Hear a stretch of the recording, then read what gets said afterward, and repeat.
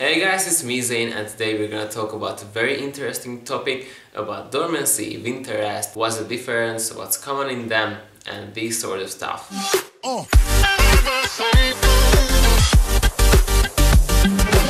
Okay, so there's a lot of people actually who don't know what's the difference between a dormancy period and the winter rest period, and yeah, I can understand that because I didn't know that it's actually a different thing and they are very different and should be treated differently. Actually, it's a lot bigger topic. So let's start by understanding the life cycle of the plant. And they actually rely on seasonal changes so they can fill up their duties to grow new leaves and stuff. So the plant's life cycle is that they have to grow vegetative growth, which means they grow leaves and they grow roots and they grow stems, and also they have to produce the non-vegetative growth when they are producing flowers and buds and seeds, so they can actually propagate themselves. And the plant's full growth cycle has to contain both of these, the vegetative growth and the other, how is that called?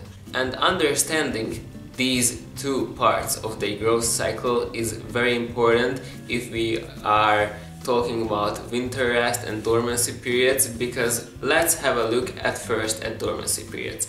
So let's take a look at the Wikipedia page, because you know, internet. So the Wikipedia says that dormancy is a period in an organism's life cycle when growth, development and physical activity are temporarily stopped. Okay, the physical activity is only in animals, but the key word is that this is stopped.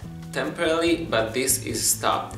So that means I have a example for that. Let's take it out from the pot.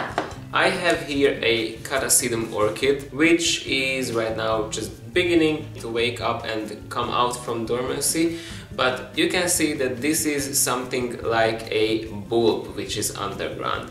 And I have a hyacinth for that as well. Hyacinths and these other bulb plants are going into full dormancy. Catasetums are also going into full dormancy. So after they grew leaves and they grew new structures for the plant, and after there is no more growing season and winter comes, they enter a full dormancy, which means that stuff like growing roots and growing leaves and these kind of things are stopped. Even the Catasetum types actually lose their roots after the dormancy period, and this dormancy is an adaptation to environmental changes that come in the winter, because you know, in the winter there is actually not that much nutrients and water may be available to the plants. In the animal kingdom, the heart rate is lower, the body temperature is much lower, so they can also hibernate, I don't know how to pronounce that. This is the main thing about dormancy. Because of environmental changes in the winter time, usually, they go into the dormancy period where they actually don't grow and don't do anything at all.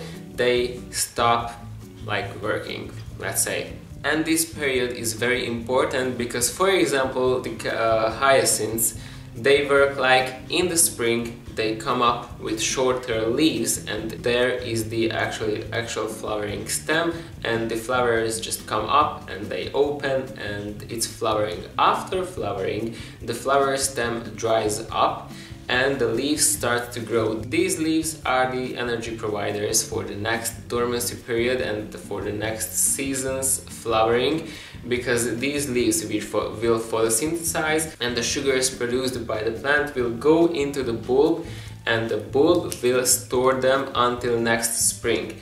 But until next spring there is the winter, when there is very harsh conditions for the plant, so it goes dormant and it's really not growing, not doing anything. For example, hyacinths need that dormancy period for flowering. If there is no dormancy period, they won't flower. So that's why you cannot keep hyacinths, for example, inside when there is always warm and room temperature.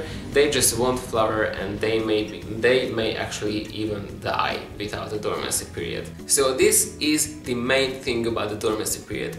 Everything stops, and that's that. And actually the dormancy period is closely related to environmental changes, because the plants actually can feel what season it is, and when they feel it's autumn, the temperatures are lowering and there is less hours of light in a day. They actually feel that it's autumn and they evolve that way, that they know that winter is gonna come. They minimize totally their metabolism, so they don't have to do anything all through winter. And again, when they feel that there is more light, there are higher temperatures and spring is coming, they just start to grow like new shoots, like this Catasetum here is growing 2 new things because it feels that it's already spring. This will grow as huge as these with huge leaves, and there are gonna be like 1,000 of new roots in this pot. And after the growing season is done, this will go into dormancy as well. For example, at Catasetums, they flower in autumn. There are some which are flowering in the summer, or they can flower a lot of times throughout the growing season. It differs from plant to plant. A lot of dormancy plants actually flower in the springtime after the dormancy is done. But what's the difference between the dormancy and the winter rest? Well, let's read about the winter rest on Wikipedia. So it says that the winter rest is a state of reduced activity on plants and warm-blooded animals living in extratropical regions of the world during the more hostile environmental conditions of winter. In this state, they save energy during cold weather, while they have limited access to food sources. So winter rest is not a state where they completely stop their metabolism or minimize their metabolism. It is just a state of reduced activity. And this is the case, for example, with these Dendrobiums. This is my Dendrobium aphyllum, an orchid which goes into a winter rest period, and this is very important for the plant. It doesn't stop completely, so it is not going into a full dormancy period. It is just a winter rest, because at winter there is still dew coming. There is no rain, but there is still dew, and there is still humidity around, so the roots actually take up that moisture. So it's not a true dormancy, it's only a winter rest. And this plant actually starts growing these new canes in the springtime, and these canes mature in the autumn time. And yes, there is no new canes growing in the winter rest period, but the plant is not in full dormancy. It is just a winter rest. This one loses some leaves, but it's not a rule that it will lose all of the leaves.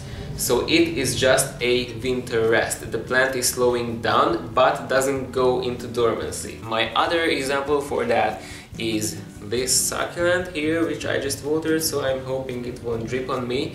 But this is my Echeveria lowii, or lowii, I don't know how to pronounce that. These kind of succulents also go through a phase of a winter rest, but it's not dormancy. The leaves stay on the plant. The environmental changes will actually tell the plant that it's time for winter, and it's time for the winter rest when there is colder temperatures, not that much of light, and not enough food sources. It won't stop completely, it just slows it down. The plant growth will actually continue and new leaves will appear at the top. Here is when the full growth cycle comes into the picture. They need this winter rest and the temperature and the drop in temperatures to know that it's winter, and after that they have to grow again, and they know that when the growing season comes again, there is a time for them to flower. Okay, maybe not all of the plants are flowering right after the winter rest, but for example Echeverias, they need that winter rest for flowering. Not all of them, but you know.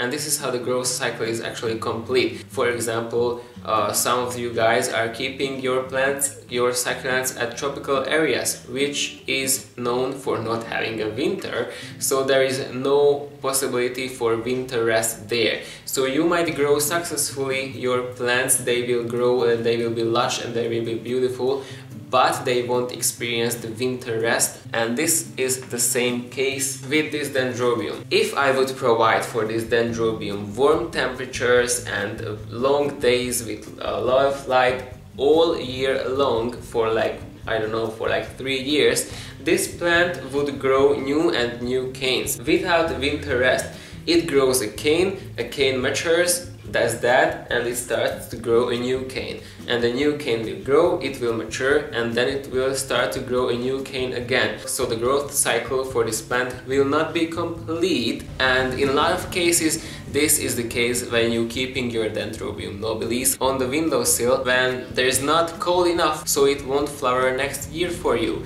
And this might be a problem if you want flowers from a Dendrobium nobile, and that's why keeping Dendrobium nobilis in winter in a colder place with very little water will actually help them to flower. But what about other plants which are like growing like nothing happened? This Oncidium has a growth cycle as well.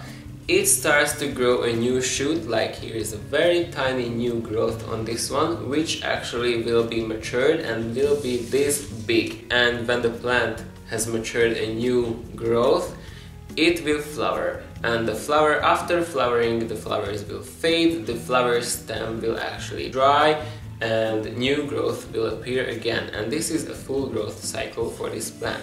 And this plant doesn't rely on environmental changes for that, because it comes from tropical areas when there is constantly high temperatures and good amount of light and good amount of new food and food sources for the plant. So it doesn't evolve that way that this would need a winter rest or a dormancy period. Yes, it has these kind of bulbs which store energy, but not for a winter rest or not for a dormancy period. It is just how the plant evolves.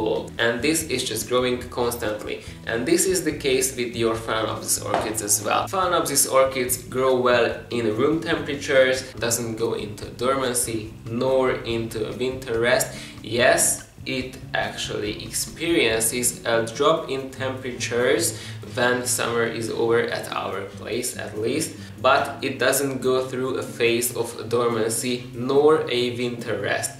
There is no rest period for a Phalaenopsis orchid. It's constantly growing new roots, new leaves or other structures inside the plant, and after a time when it feels that it's autumn and it should produce a flower spike, it produces a spike, it produces new flowers, and after it, it will grow again new leaves and new roots. And this is how this plant is seasoned, but it's not going into a dormancy period.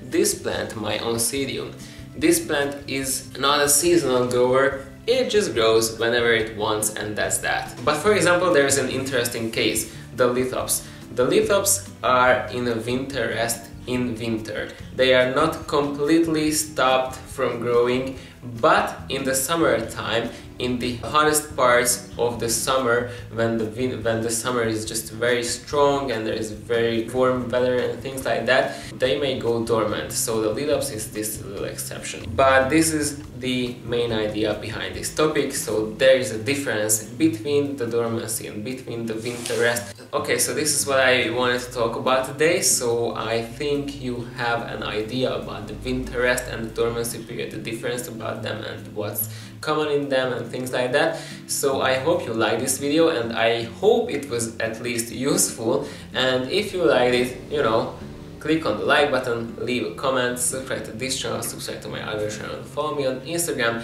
and see you next time. Bye guys. In animals, heart rate stops, no.